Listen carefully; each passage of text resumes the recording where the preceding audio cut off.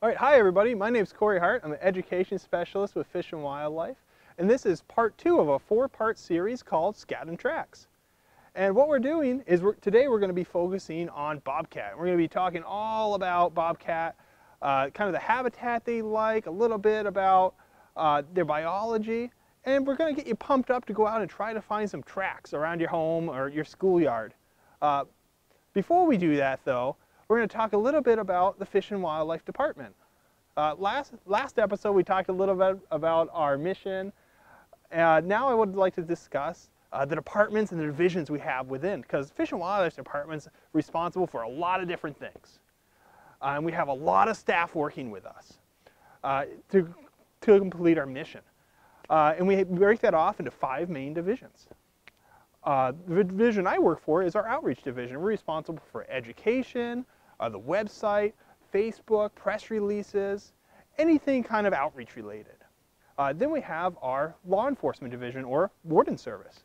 And the warden service is responsible for law enforcement, as well as search and rescue and things like that. So they're the people that would go out and address poaching violations, they'd check your fishing license, and if you get lost, they come out and help you out and get you out of the woods.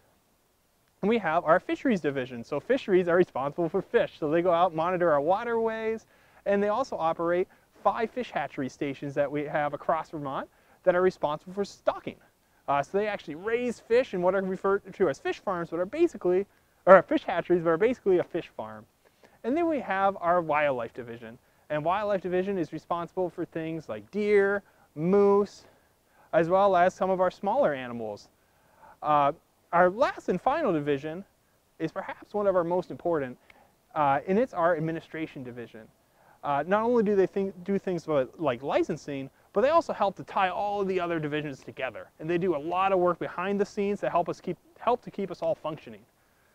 They do with things like finance and all of those things we don't usually think of. But now that we talked a little bit about the Fish and Wildlife Department, you're here mainly, I'm guessing, to learn about bobcat. And that's what we're going to be talking about today. So with me, I have a bobcat pelt. Bobcat are actually one of my favorite animals that we have in Vermont. And the reason for that is they're all over Vermont, but we rarely see them. And that's because of how they are. So they don't like to be seen. And because they don't like to be seen, we're not really going to see them much. They're a very evasive animal. They like to stay away from humans. And they'll stay away from us, which makes it very difficult to find them. Mainly, the way we actually look for bobcat is through things like Scat, tracks. That's how we get an idea of where they are. We might also set up cameras in the woods that allow us to photograph them when they're not, so we don't have to be there. We can just set up these automatic cameras called trail cams. But first and foremost, there's another critter out in the woods that we often people can mistake bobcat for, and that is the Canada lynx. Canada lynx and bobcat look very similar. The way we actually tell them apart, well, there's a couple ways we can tell them apart, but one of the most common ones is on their ear tufts. So they have these tufts that come off their ear, whereas bobcat have these small little ears. A Canada lynx has these big tufts that come off their ears.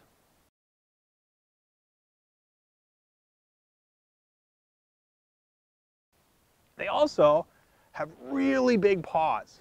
So bobcat, while their paws are larger than a house cat, their paws really aren't that big. They're only about this big or so.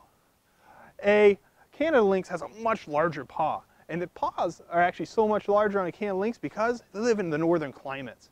And those big paws act like snowshoes for them. Whereas a bobcat might actually sink into the snow, Canada lynx are going to be able to actually walk up on top of the snow. Another thing to keep in mind is Canada lynx are actually endangered in Vermont. We do have some populations of them, but bobcat, on the other hand, are widespread across Vermont. When it comes to bobcat, one of the most important things that we do as a department in terms of management is we focused a lot on habitat. Because bobcat love to travel. They're not like a rabbit, whereas a cottontail rabbit or species like that doesn't need much. So it doesn't go very far. Bobcat are what's known as a wanderer. They have a really far home range. And they'll wander really far. And in order to do that, they need connected habitat. if there was a subdivision put in the middle of their habitat, that would cut them off. And that doesn't work. So what we do is we help to conserve a lot of properties so we can keep their habitat nice and tied together, which gives those bobcats plenty of room to roam. One of the biggest areas we have in Vermont that has a lot of bobcat and plenty of room for them to roam is the Green Mountain National Forest Range. It is miles and miles of woods.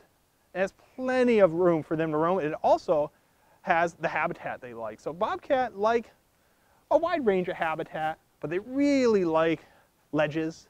Ledges, rock ledges, things like that are great spots for their den sites. In those mountainous areas, they do really well.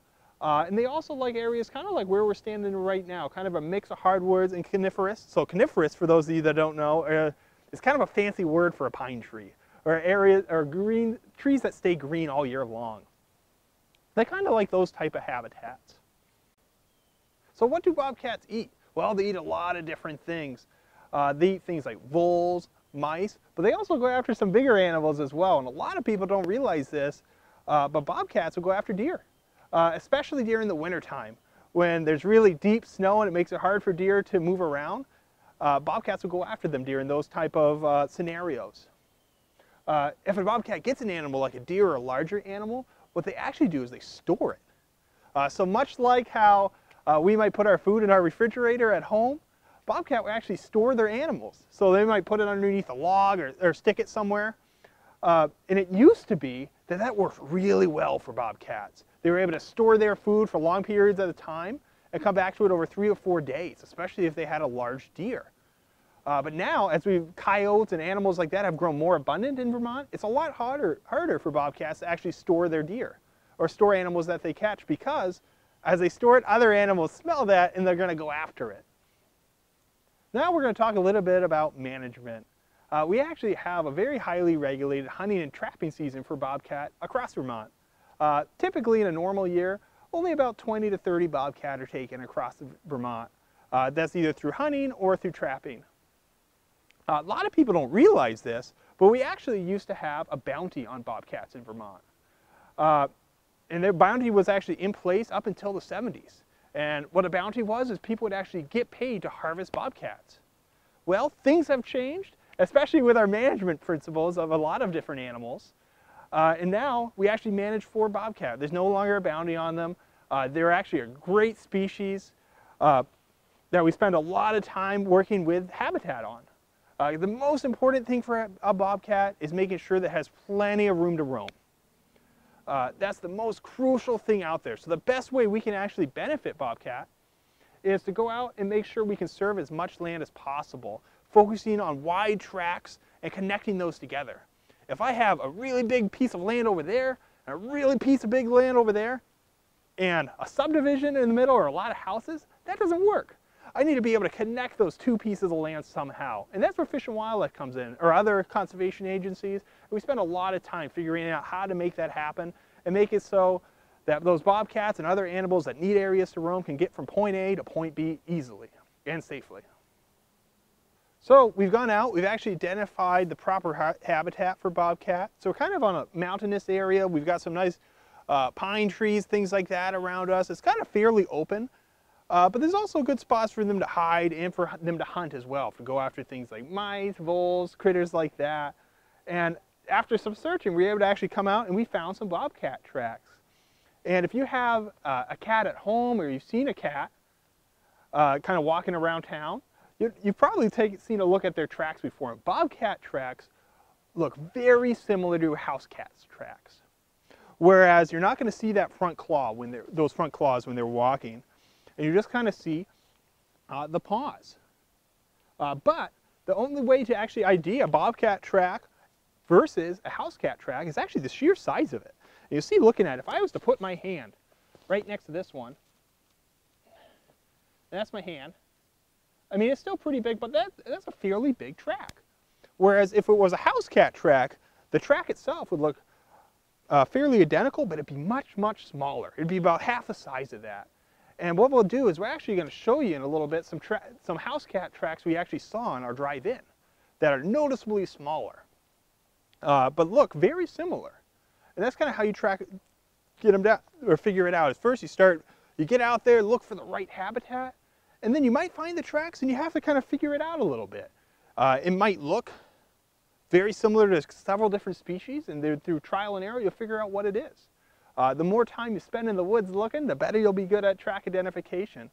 It also always helps if you bring a track ID guide with you as well, because that'll help you if you're not quite sure. You can reference that, and there's usually some good pointers and things like that in there as well. But now that I found tracks are just one type of sign I'd be looking for with bobcat. The other sign I would be focusing on is their scat. Right here I have some fake scat that I have with me because I wasn't fortunate enough today to find real bobcat scat. But this is some fake bobcat scat. And it might look a little bit different depending on what the bobcat happened to eat. Sometimes you'll see things like hair and things like that in there as well. But for the most part, it'll look similar to this. And as I said before, it's fairly rare for us to actually see bobcat when I'm out in the woods. Like if I was on a hike and I saw a bobcat, that'd be a very rare sighting. It just doesn't usually happen. But they're all over the woods. They just don't like to be seen. Just because I'm not seeing them doesn't mean they're not there and they're not abundant. If I go and look for them in other ways, so I look for tracks, scat, then I'll actually think, you might realize that, wow, there are a lot of bobcat around here. I didn't realize there was bobcats near my house. Well, that's because they just don't want to be seen, but they're still there. What we're going to do now is similar to what we've done every week, is I want you to actually go out with your parent or guardian or your teacher and go actually look for bobcat sign. If you're at an area around your school, what I expect you're going to find is domesticated cat. But you may find actual bobcat. It's possible. You'll find them in a lot of different settings. So first things first, as you go out there, well, you need to look for the right habitat. That might not be right on the back by the playground. That might mean we have to go on a little bit more of a walk to get to the appropriate habitat. Once I find that habitat, well, then we start searching. If I'm with a class and I'm walking, if we're on a trail, we all want to stay on the trail so we're not making much of an impact, right? You don't want to all start your own trail. But if we're not walking on a trail, it's actually important that we spread out. Because if I'm walking through the woods in an area where there isn't a trail and there's a bunch of us walking, what actually happens is we create a trail. And we don't want to do that because then it's going to look like to other people that a bunch of people walk there. And you want it to look like nobody's been there before. So when we walk through the woods with a group of people, we actually like to spread out and it's less of an impact on the forest. And if we're doing it that way, it allows us to actually have a better chance of finding those bobcat tracks that we're looking for. And remember, when you go out there, to bring a notebook or bring a camera and photograph what you find or sketch it. Next week, or next episode, we're going to be focusing on snowshoe hare.